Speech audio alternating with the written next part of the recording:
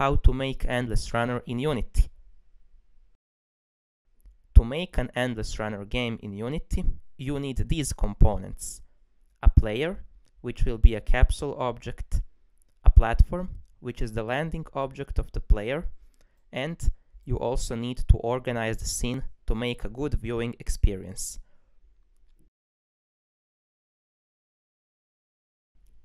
You can customize these objects with your favorite materials, and with those materials you can make the game look much better. So the next thing you should do is to add a script to your player, because you want to be able to move it. But unlike previous tutorials, I will make this script use the new input system from the very beginning. I will first try to set all the default input actions like from the previous videos and see if that will work or not. If you need any explanation on how to add input actions to your input system, watch the video that I will recommend you in the description. You should now save your input system and add a C# script for your player.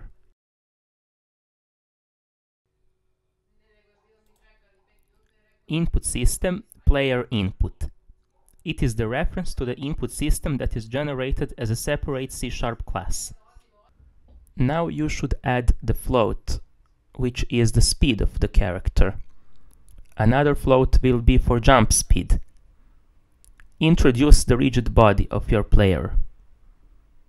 Rigid body RB. RB get component. Player input, new input system. This introduces the input system into your project, but make sure to have on enable and on disable. Now I will show you what to do. Just follow what am I typing. The full explanation for the input system is in my input system tutorials.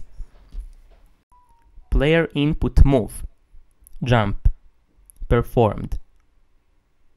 This tells the script to load the jump action, which is every time when we press the space button. Don't forget to add it. Void on jump. And make sure to remove the brackets from void on enable on jump. On jump will have the callback context, because this is what happens. It will have those red lines because it doesn't work without the callback context. To fix those red lines, you need to add it in on jump. And on jump can be performed only if the context is performed. Context which is called CTX. After that, RB should add force to the jump speed. But you shouldn't multiply with time.deltaTime. I will show you why in the later explanation. Looks like I haven't connected the input system with the player and it doesn't make any movement.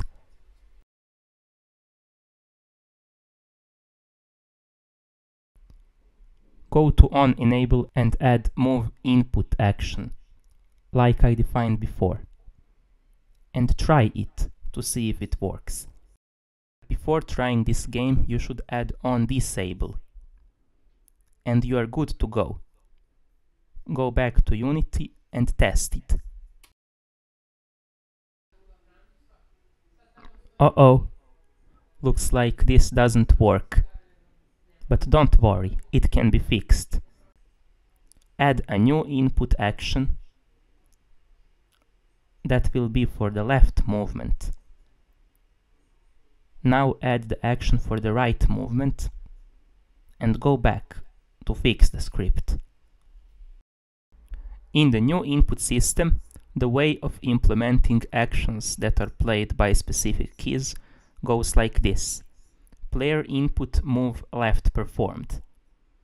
Because the same applies for left and right keys, you need to copy on left key and on right key pressed. But pay attention, move left and move right. You should also add these lines in on disable. And then I will show you what to do. On left key pressed. It also has a callback context. And this is the line of code that I didn't tell you before, rb.AddForce. The first parameter is x, then y, and the last parameter is z. You should use the first parameter if you want the x-axis, but the last parameter if you want the z-axis of the movement. In this case, you should add them to the first parameter. Do the same with the right key, but the negative player force. Well, I think it's opposite. Left key will have the negative player force and the right key would have the positive. But make sure that you add a direction force, because it's different from the player force, which is also a float variable. Just change it, make it look like this. Here's how it looks like. I haven't made it an endless runner, but after doing some changes in the project, adding multiple platforms, and also adding this semi-transparent object, which is actually part of the platform but has the tag, which actually turns into the respawn position, because I also have the respawn script. You can download the scripts in description if you want to use them with this project. Stay tuned, because the creator will continue making high-quality tutorials for beginners. Have a good day.